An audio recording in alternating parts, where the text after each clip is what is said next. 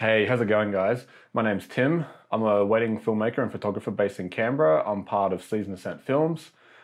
Today's video, I'll just be sharing my thoughts on the Canon R5 from a wedding filmmaker's perspective.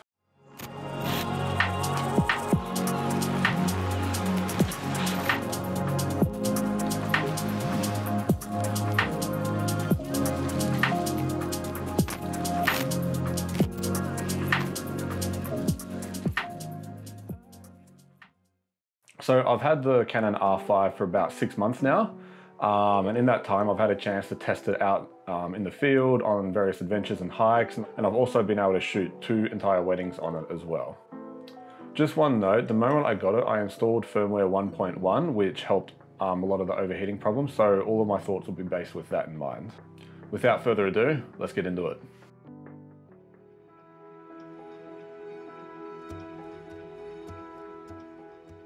The first adventure I took it on was on a small hike up Gibraltar Peak with my wife and my younger brother. For this adventure, the camera was bare bones and I shot handheld the entire time. I shot internally to a CF Express card and recorded most of the shots in 4K 50p, both full frame and the cropped downsampled mode. I also tested some 4K 100 frames per second as well as 4K 25p HQ.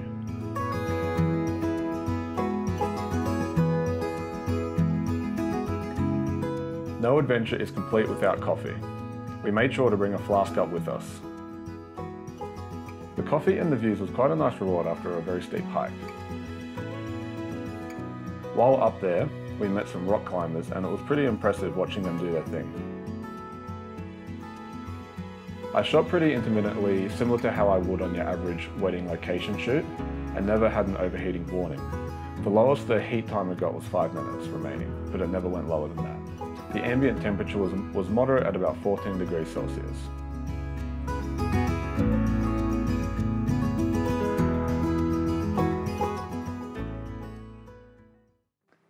So I've got a 2019 spec'd out iMac with 60 gig of RAM and the Core i9 processor behind me here. And after we got back from that adventure, I was curious to see how the H.265 files would actually edit. The computer maybe played it back in Premiere Pro 50% of the time smoothly. The other time it was quite laggy. As far as quality goes, I was very impressed with the quality out of this camera, both in the HQ modes and the non-HQ modes. As far as color grading goes, I was very impressed with how easy this footage was to color correct and color grade. I didn't have to do a whole lot apart from adjusting exposure slightly and doing my own personal preference with a LUT. There was a fair bit of latitude to work with and I didn't feel like the camera was holding me back in terms of colors. For me personally, the sluggish codec, while it can be hard to work with, it's not a deal breaker for me, but it's just something to be aware of. As a wedding filmmaker, I've relied on gimbals a fair bit in the past, and when I bought the R5, I took the opportunity to switch up my filming style a little bit, and I'm giving handheld work more of a go. So I built this monstrosity of a camera rig, dialed it in a little bit, and this is what I've been using for the last 2 weddings that I've shot. At the core of this, there is a Smallrig half cage, quick release cage. This allows me to take the camera in and out really quickly if I wanted to use a gimbal or take some photos. I also went with the half cage because the grip on the R5 is really comfortable and it'd be such a shame to cover that up. So I used the grip on the right side and I've installed another handle on the left side of the camera as well. Now, as for the rest of this camera rig, I only have EF lenses, so I have to adapt them, which puts them out even further. And the lenses I do have are quite chunky. I've got a Canon EF 85mm 1.4. I've got this 50mm, and I'm currently using a Sigma 24-35 f2.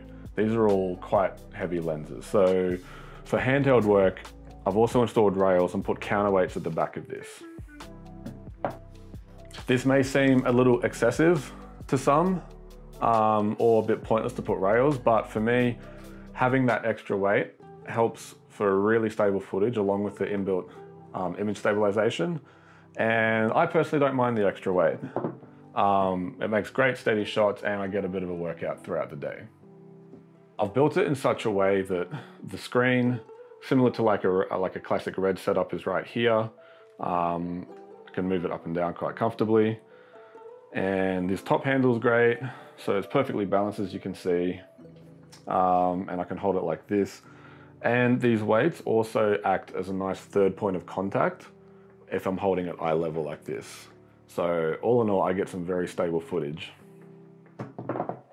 As I said, the quick release plate allows me to take the camera out really easily for gimbal or photography.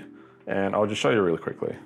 All I have to do is undo that, undo this, and then it comes straight out like that. To complement the R5, I bought the Atomos Ninja 5, and I also bought a 1TB SSD to go into that. This allows me to unlock unlimited recording as well as a whole bunch of useful tools that the monitor offers, such as focus peaking, false colors, aspect ratio overlays, and custom LUTs. It also allows me to shoot in ProRes 422, which helps me a ton in the editing room. These files play back seamlessly on my computer and it makes editing a breeze. The one drawback of ProRes 422 is the files are quite large. So if you're not careful, even a 1TB can get filled up quite quickly. If any of you are curious about the camera rig parts that I'm using from Smallrig, just let me know in the comments and I'll be happy to let you know exactly what I'm using. So after I build out this camera rig, I really want to test the practical functionality of this, as well as test the workflow with the new ProRes files. So this just naturally called for another adventure. This little micro adventure was late spring in 2020. It had recently snowed about 40 minutes away from home at Corin Forest, and we decided to check it out. This was one of many areas that had been devastated by bushfires at the beginning of 2020, so it was nice seeing regrowth and the contrast that snow provided. My wife and I love the snow and jump at any opportunity to go and see it. We walked around the forest in the snow for about 2 hours, taking our time and having fun shooting on the R5. The rig felt great to hold and I was thoroughly impressed with the Atomos as a monitor.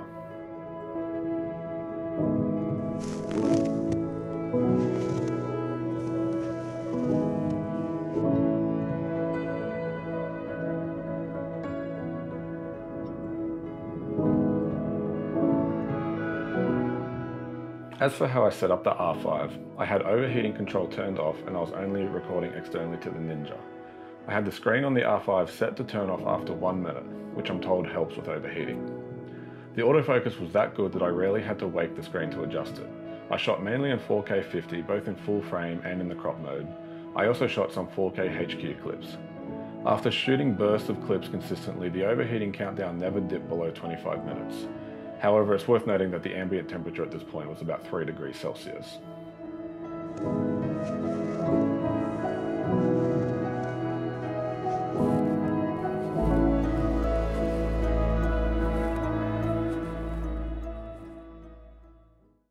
When we got back home and I put the files onto the computer, I was quite blown away with how easy and seamlessly they were to edit. There's no comparison between ProRes 422 and the H.265 files. The colors were on point, and again, these files were very easy to color grade. There was next to no color correction needed, just a bit of exposure and my own personal color grading preferences. Since then, using this setup, I've actually shot 2 entire weddings using it now. My wife's second shoot's on a Canon EOS R, which I'm using to film now, and I've shot entirely using this. Going handheld creates more natural, down-to-earth camera movements, and I believe this kind of helps the viewer step inside your scene a little bit more rather than being like a static observer. Overall, I enjoy the versatility that this rig set up for me, and I'm pretty keen to keep using this in the foreseeable future. So for both weddings, I shot a mix of 4K 50, both cropped and full frame. I also used 4K HQ. I didn't end up using 4K 100, interestingly. As far as settings go, I had the exact same settings as before, where overheat control was turned off. I had only recording externally and the screen set to shut off after 1 minute. And for both weddings, I never once had an overheating warning at all. And I was shooting quite consistently, and at points I was shooting long form stuff as well. For the long form, I used 4K HQ once or twice, but for the most part I used the non-HQ 4K 25. Prior to testing this, I definitely had concerns about the overheating because that was such a big thing, especially when this camera first came out. But after using it in the field and using it for 2 weddings and not having any issues, I'm very comfortable and very confident in this setup. It's worth mentioning that the first wedding I shot this on was humid and quite warm at 29 degrees Celsius. The second wedding, I think it peaked at around 25 degrees Celsius. The downsampled 4K HQ out of this camera is probably like the best 4K I've seen out of any non-cine camera ever. If you're not needing to slow your footage down, this is definitely the format to use. However, from where I'm sitting, the non-HQ 4K out of this camera is also quite nice. It's a lot better than the Canon EOS R. And I can guarantee you, the average person who doesn't know a lot about cameras won't be able to tell the difference between HQ and non-HQ. The only people who will complain about the non-HQ and say that it's unusable will typically be your pixel peepers. Often these people are the kind of people that put gear above story. All the footage that you've seen this far has been a mix of 4K HQ, non-HQ, 50p and 4K 120. And apart from the fact that some of the clips have been slowed down, especially on this YouTube format, I don't think you're going to be able to tell the difference between any of them. Now, while this video is mostly about the camera's video capabilities, it is worth mentioning that it is an excellent photography camera. Photography is part of the reason why I got this over, say, a dedicated cinema camera such as a C200 or even the new C70. On top of wedding filmmaking, I also do a fair bit of photography. And, you know, whether that's from paid gigs for clients through to landscape photography on my travels.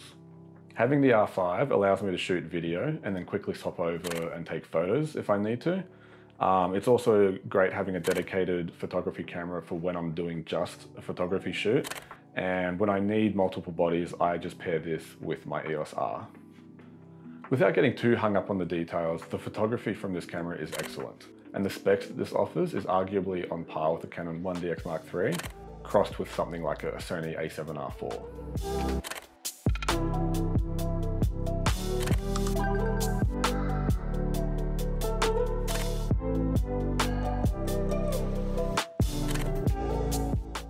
All in all, who would I recommend this camera for? I definitely recommend it for hybrid shooters such as myself who shoot both film and photo, especially if you have the means to pair it with something like the Ninja 5 and unlock some more cinema capabilities. I would also recommend this camera for people who are just into photography, even if you don't use the video functions. It's arguably one of the best photography cameras out there, and if you've got the budget, I say go for it. Lastly, if you only shoot video and you don't do photography, I would not recommend this for you. I would recommend definitely getting a dedicated cinema camera, especially if you're looking at the price range of what this is in. You're better off getting something that's dedicated, that already has inbuilt features, and you don't have to rig it out and go through that hassle to unlock some of those features and bypass some of the issues this has with video. So that's it from me, guys. If you enjoyed this, I would very much appreciate a comment or a like. If you've got any questions about the rig, feel free to drop them below, and I'll see you in the next video. See you guys.